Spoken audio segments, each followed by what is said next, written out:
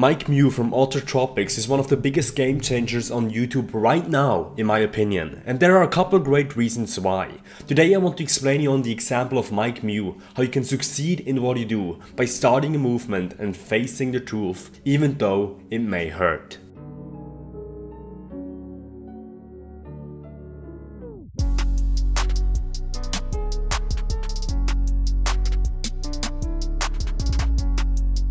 Number 1. First principles. The world is round and Earth is not the center of the universe. These have been daunting words to write in the 16th century, but guess what? Copernicus did it anyway. Your facial features can be influenced by your behavior and crooked teeth are not natural. It's the same risky statement nowadays. But it too can be explained by first principles. Same as the round earth can be proved by geometry, the science of orthotropics can be made clear by using Newton's third law. There's 3 ways we can prove a point: by anecdotes, which are personal stories, studies, which is a detailed analysis of a subject, or by using first principles. When you explain a topic by first principles, which Mike Mew from Orthotropics is doing, you take a problem and cut it down to the parts that you know that are true. If our tongue presses against the wrong point in our mouth, we will develop an unattractive face over time. Our face gets longer and we don't get developed cheekbones, because of the continuous force applied to the lower part of our face. If we instead make it a habit to push our tongue against the top of our mouth with our tongue muscle, we might get a change in facial structure over time. This is a physical principle of Newton, explaining action and reaction. The best and most effective way to explain the things that we're doing is by using detailed data, acquired by studies. The second best thing, especially if it's a new field with a lack of funding, is using first principles, which our boy Mike is doing. Number 2. Push through adversity. Whenever we do something new, we will always be faced with adversity.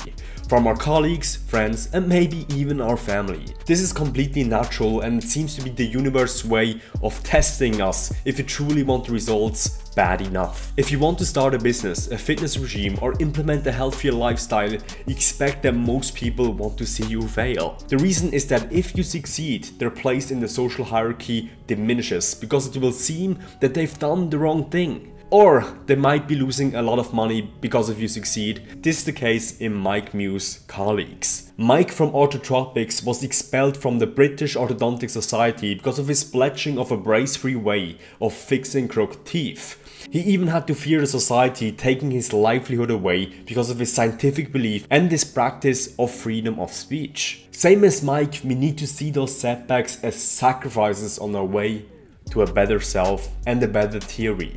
Number 3. Face the truth. I would love to be wrong, but I fear I'm not.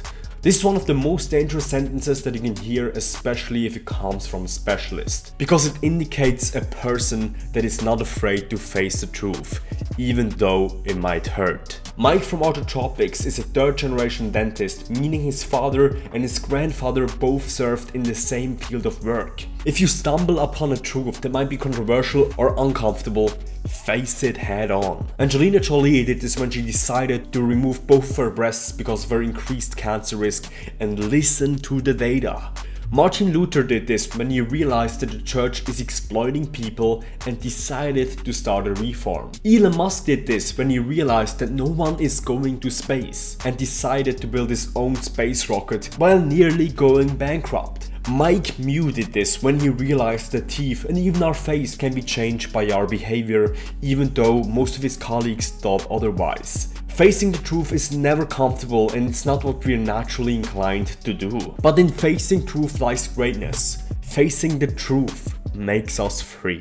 Facing the truth is the only way we can start a movement and succeed in what we do.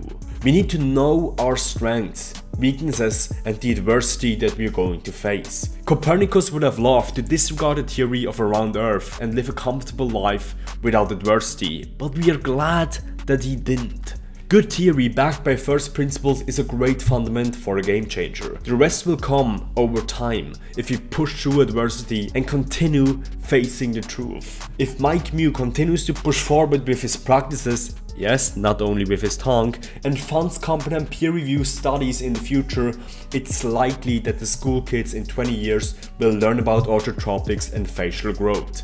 Until then, we might add 1 to 2 facial exercises to our daily staple, you know, just to be sure.